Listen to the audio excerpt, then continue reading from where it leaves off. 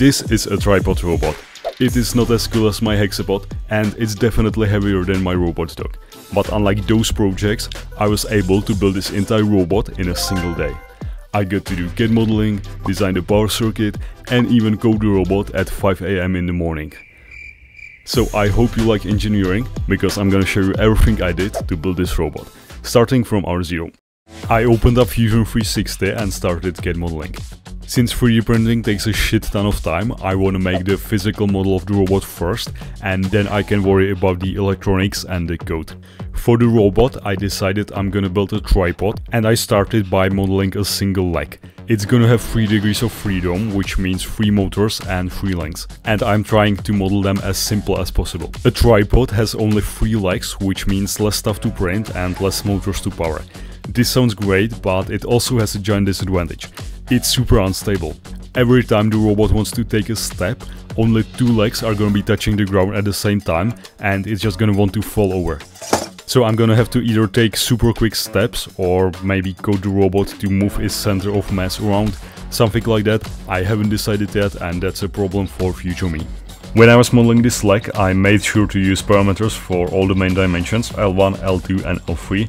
If I change L3 to 100 mm, the link gets shorter, and that's because I put L3 as the dimension instead of number. This is very useful because I can model the whole robot, and then if I want to change the link length, I just update the parameter instead of going back into the design and updating it there. It's about 1 PM, which means that modeling this leg took me about an hour and a half. It looks pretty shit, yeah, whatever. I'm gonna start printing all of these parts, and in the meantime I'm gonna model the body. Modeling the body was pretty straightforward. I started by creating a hexagon, then I extended 3 sides to add some space for the servo motors. I added holes for them, and in the end I just used a shell feature to hollow it out. Modeling the top part of the body was pretty similar. I again started with a hexagon, added some mounting holes, chamfers to make it look better, and in the end I added some clearance just so the legs don't smash into the body when they move sideways. It's about 3 PM, the leg has been printed. In the meantime I managed to model the whole robot. I think I'm going to start printing the second leg and assemble this one in the meantime.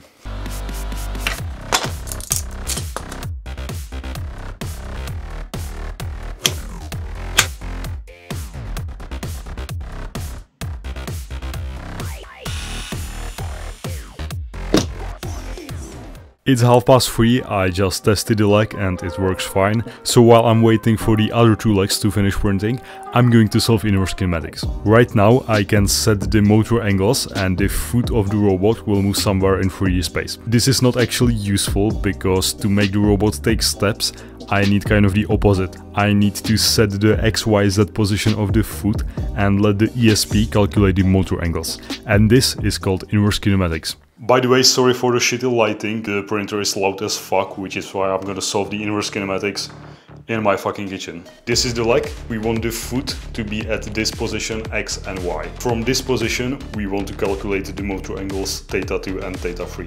To do that we're gonna use Pythagoras and cosine law. First I'm gonna create this triangle. Now I'm going to solve this length. It's just gonna be the square root of these coordinates squared, because here we got the right triangle. We are gonna also calculate this angle because that is gonna help us calculate θ2. I'm gonna call this alpha 2. We can just take the arctangent of y over z. I actually meant to say y over x. Now we're gonna use cosine law to get this angle. I'm gonna call it beta 2.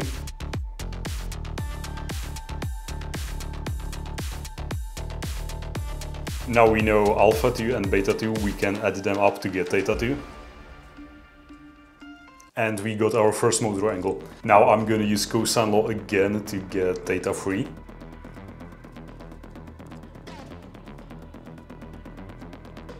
θ3 is just gonna be, I'm gonna write it in radians, pi minus gamma 3. And we got our 2 motor angles. Right now I solved the leg like this. Now I'm gonna look at it from the top and solve the first motor angle. So this is the leg. Again we input the position, so x and z coordinates. These are the 2 joints, these 2. And this length, that's just the first link, so that's this one. We are interested in this angle, which I'm gonna call theta 1. Theta 1 is gonna be the arctangent of z over x. Now we need to make some corrections. So if you look at this simple 2D mechanism, this mechanism, it's not actually here, but it's rotated. So it needs to be longer to account for the rotation. So instead of using x in this equation, we have to change that. So x to d, it's gonna be this length. So if you take this x to d and you multiply it by cosine of theta 1, you get the projection into x-axis, which is x. So by dividing it, you get from x to d. Here, the coordinate system starts at this joint, but here it doesn't start at this joint, it starts here. So we need to subtract L1 from the x as well. By the way, all the files for this robot are gonna be on my Patreon for free. At this point it was 4:30, and before testing the IK, I decided to make a transmitter first. So I got two ESP32 boards, one is gonna be the transmitter and the other one is gonna be a receiver / the robot. The transmitter is gonna read joystick values and send them to the receiver through ESP-NOW. The ESP boards have wireless communication built into them, so we just need to get the address of the receiver and write some code. To get the address of the receiver ESP, I'm just gonna run this code. It's actually code from my Robotics Dog project. Is this cheating? Probably, but I don't have much time and I didn't write this code anyway. So I'm going to select my ESP, upload the code. I can just press the reset button on my ESP, and then in the serial monitor, I can read out the MAC address. At this point it was 5 PM, and since I had the address of the receiver ESP, I decided to use it and write a test code that is gonna send values from the transmitter to the receiver. This is the transmitter code. Here I have the receiver address of the ESP I got before, and here I got a structure. Structure is basically a custom data type. In the structure I put all of the values I'm gonna be sending, the X and Y values of the joystick, and these are integer types. This code is just a general ESP-NOW code which you can copy from the internet. I use ChatGPT. Here I'm just sending values from 0 to 420. This is just to test out the code. And on the receiver end, you create the same data packet. This is the data you're gonna receive, and then you can use it like data dot, and you choose the integer you want to read. Since the ESP-NOW communication worked, I connected a joystick to the transmitter ESP and sent its values over to the receiver. For the joystick, I got 3 pins, 2 analog pins that read the X and Y values of the joystick, and then 1 digital pin which reads the switch. So if you press the joystick, it presses a button. I added the button to the data packet, so now I'm sending 3 values through ESP-NOW. Then I just choose the pin mode for the digital pin, that's for the button. And in the loop, I just use analog read function to read the voltage of the analog pin, which is connected to the joystick. And that way I get the X and Y values, and I also get the button value. Then I just sent it through ESP-NOW, and on the receiver end, this is what the code looks like. I also added the button to this data packet, and I just print out the values. It's 6:30 and I just finished making the transmitter for my robot. So you can see it receives the values if I press the switch. It switches from 0 to 1. If I move the joystick, you can see the values change too. With the transmitter finished, I started making the power circuit, which is gonna connect the battery's voltage and ground to the 9 servo motors. I did this by taking 2 rows of pin headers. I connected 1 row to ground, 2nd row to voltage, and to carry out the PWM signal, which you need to set the angle of the servo motors, I just use a cable and connected each servo motor to a digital pin on the ESP32. As for turning the robot on and off, I just use a switch. So the battery's ground is always connected to the power circuit, but the voltage goes through the switch first, so it is connected only when the switch is on. If this sounds like too many cable connections and you actually like having your electronics in order, you should check out PCBWay, which is my sponsor. Let me show you just how easy it is to buy PCBs. Plug in your PCB dimensions, quantity and color. click order, and then you will actually see the manufacturing process in real time, just like these PCBs that are being made for my Bipedal robot. Right now, PCBWay is also running a design contest. Basically, you want to create a CAD model of this bird character, or any original character you want, then you send in the STL or step files, and you can win $500. So maybe if you're a student or you're learning CAD, this is a great opportunity and you even got some nice motivation. The power circuit is finished, which is nice because I fucking hate soldering. And right now I want to make sure that nothing is short-circuited. Let's probe the ground. If I touch the ground pins, it should beep. Nice. And if I touch the positive pins, it shouldn't beep. Nice. This means I can start playing with this leg. I'm going to implement the inverse kinematics and connect these 3 servo motors to the power. It's 9:30. I implemented the equations and now I'm going to do the first test. So this is going to test the power circuit and also my code. Turns out I had the angles in radians, but I needed them in degrees. Fuck. I am 13 hours in, the lower body has been printed. I have spent the last 4 hours trying to fix the inverse kinematics. I think it works now. The issue ended up being this piece of shit of a joystick. It's got a drift of about 40%, which is just insanely bad. So when I was trying to move the leg left and right, it jumped much more than I expected and the leg went out of the workspace. Never mind, I think the inverse kinematics work, so I'm going to code the step trajectory. Here's the code for the inverse kinematics. So here I got the link lengths. These are the equations I derived earlier. At the end I just changed the units from radians to degrees. Alright, we got 1 AM, which means I am about 14 hours in. Yeah, I think I'm going to skip school tomorrow. Anyway, I coded the stepping trajectory and it works pretty well.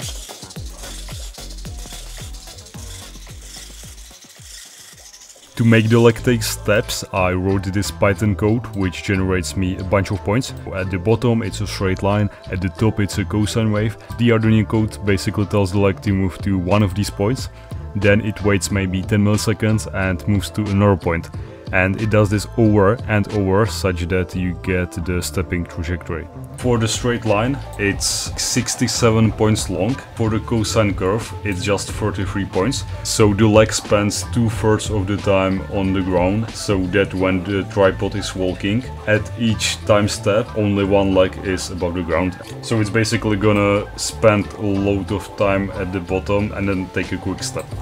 That way it's not gonna fall over. Then I just copy these points into my Arduino code. After I get the X, Y and Z, I just use the IK function to get data 1, 2 and 3.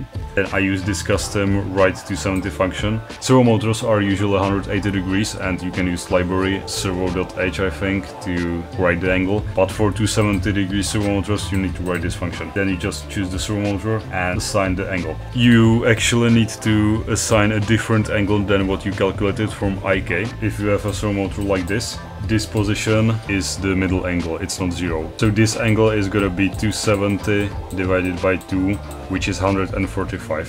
That's why I add this middle angle. So yeah, this leg is, well, it's not fully programmed because it steps only in one direction. And since the tripod has 3 legs offset by 120 degrees, I'm gonna need to be able to rotate the leg path by the tip of the point. So I still got some coding to do, but I'm coming very close to finishing this. 3 AM, holy shit. I made a decent amount of progress. I can turn on the leg and it's gonna start moving. And I can change the angle, so right now it's stepping in this plane. And with this joystick I can change the angle. Let's check the code. Here I define the leg path, this is like the shape of it and the position.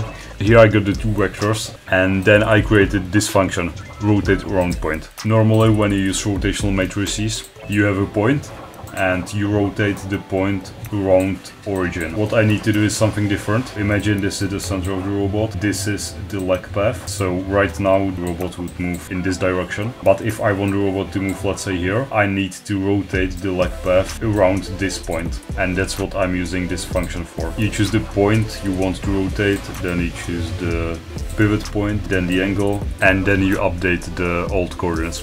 For this angle, I'm using the angle from the joystick, and I get that by just taking the arctangent of Y over X, although it doesn't really work because the joystick is trash. After polishing the code, I had everything I needed, and all that was left to do was to assemble the robot at 3 AM in the morning.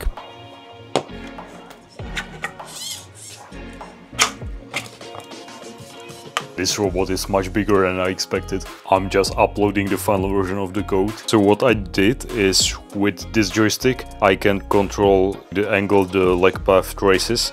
That way I can control which way the robot walks. Then I took this path and I offset it by 120 degrees, put it there, 120 degrees, put it there. And I also offset the cycle. So when this leg falls to the ground, this leg is going to lift up, and then that one, and the cycle is going to repeat.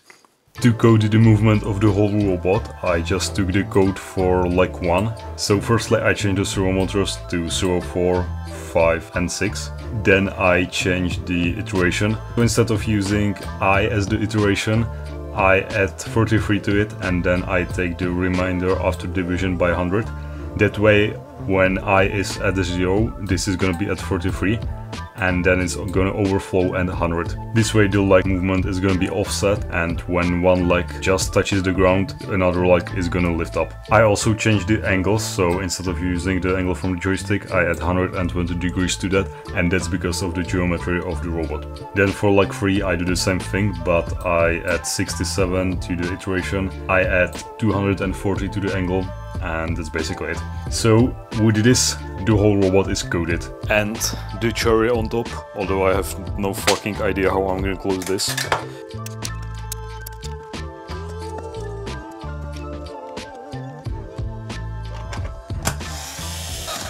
I'm actually surprised this doesn't even look bad. It's 5 AM, which means I'm about 17 hours in. Now I'm going to run the first walking test. Let's see how it goes.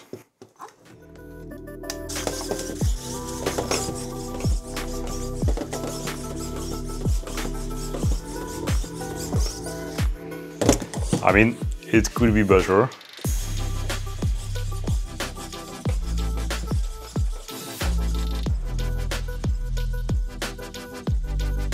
Is it the best robot ever? Yes, this robot is super cool. Tomorrow I'm gonna film some nicer shots in the daylight, so you guys can actually see how the robot walks. And I'm gonna play with the code a little bit. Today marks the end of this challenge. This is what I was able to build in a single day, and I'm pretty happy with that.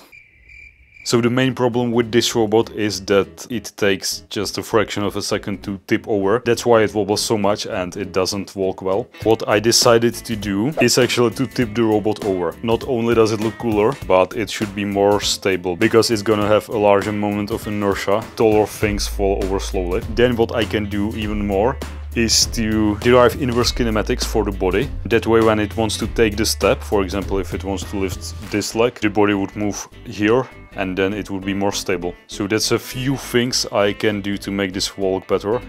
But the first thing I'm gonna do is just turn it over and see if that helps.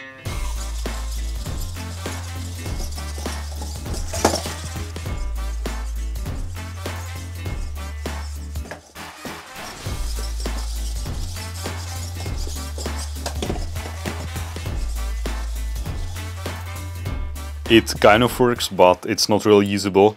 I think you could make it a lot better if you added a fourth leg. Maybe if you played with the code, you could probably get this to work reasonably. I hope you like this challenge, it was really fun, and I think it's useful to show the whole process of building this robot. So thank you guys for watching, and I'll see you next time.